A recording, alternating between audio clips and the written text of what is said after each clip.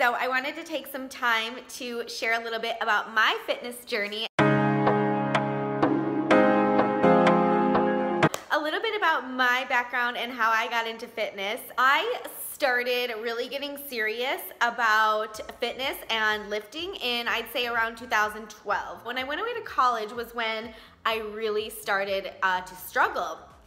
I started seeing my weight and like the control that I felt like I had over my body just sort of like slip right away from me.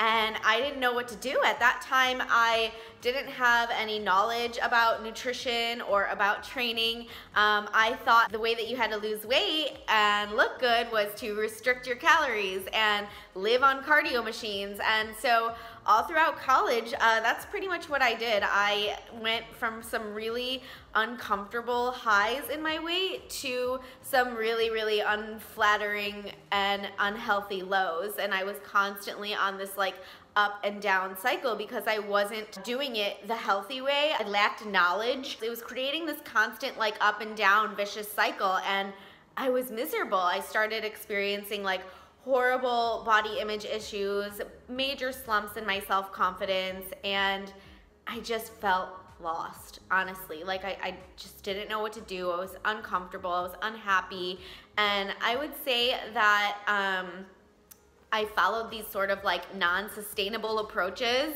all throughout college, all throughout undergrad, and I was just constantly struggling. Even into grad school, I struggled too. So for those of you that don't know, I went to graduate school for psychology. That is actually my background. My master's is in psychology. I worked full-time as a psychologist for about 4 years before I got into fitness full-time and became a certified personal trainer and sports nutritionist.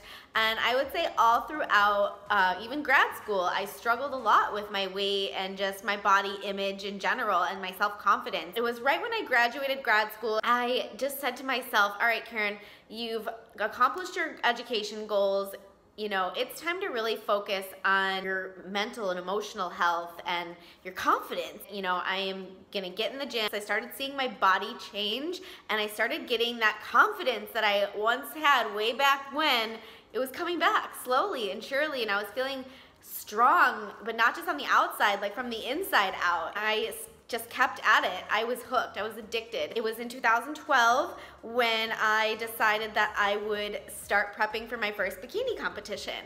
Crazy enough and proud enough to say that I actually won that show. Won my first competition, and I went on to do another one about a month after that, and I won the overall at that show. And so needless to say, I was hooked. This was giving me so much life. And so I went on to compete nationally and eventually earned my pro card after 4 national shows. And while all this was happening, I was still working full-time as a school psychologist.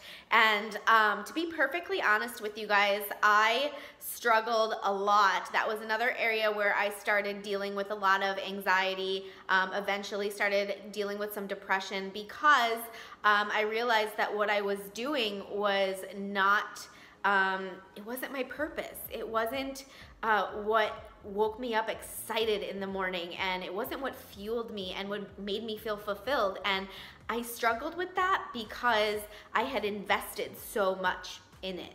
And I was scared to walk away from it. It was secure. I was scared of letting people down. I was scared of letting the expectations of others down. And but at the end of the day, I was not happy. And I dealt with a lot of anxiety and depression around that. And around my 4th year working as a psychologist, I got to a breaking point. My anxiety levels were at an all-time high. I was seeking counseling because I was dealing with a lot of anxiety and depression. And at that point, I said, this is it, Caryn. And I put in my letter of resignation. I took a leap of faith and I went for it. And here I am in 2017. I get out of bed every single morning before the alarm clock even goes off, and I am absolutely thrilled to be doing what I am doing.